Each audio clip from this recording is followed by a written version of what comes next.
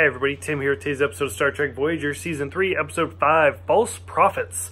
So, let's back up. 7 years ago, The Next Generation, Season 3, Episode 8, The Price came out. Just to kind of give you guys a quick refresher, if you guys didn't watch that review or hadn't seen that episode, the Enterprise comes across a wormhole that is supposed to be the first stable wormhole. So this episode set up basically Deep Space Nine. It's kind of a lot to do with that one. And it turns out that the front of the wormhole, the part that's in the Alpha Quadrant, is stable. It is stationary and it's there. And the region of space it's in, the people who own it are trying to sell it. The other part of it is not stable. It kind of moves. It's supposed to go to, I think it was the Gamma Quadrant, but when like two Ferengi go through it and Data and Geordi go through it, it turns out that they're in the Delta Quadrant because I think Geordi compares it to a snake, if I remember correctly, that it's just moving all across the galaxy. Well, Geordi and Data are like, screw this, and they go back through the wormhole very, very quickly, whereas the two Ferengi are like, don't tell us what to do, humans, and they get stuck in the Delta Quadrant, and then basically that's the end of the episode.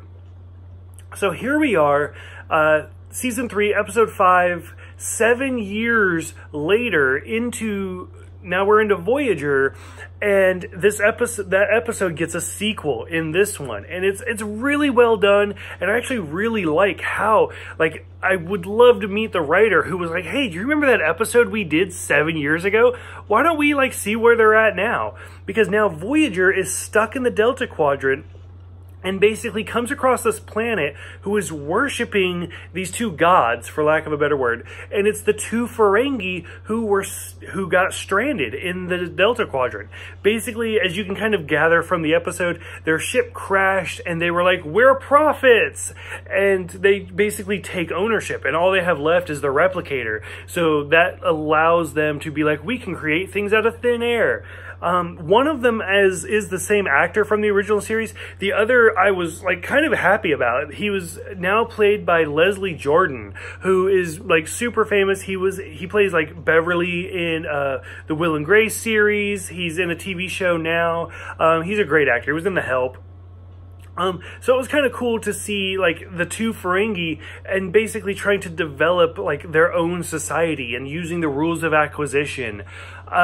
Overall, like, Voyager, like, has some debates, like, do we allow this, do we not allow this, because Tuvok makes the point that the Prime Directive says, hey, we can't really do anything about this because these people are now worshipping these idols, and that's their own development, and Janeway's like, well, they're here because of us, so we can.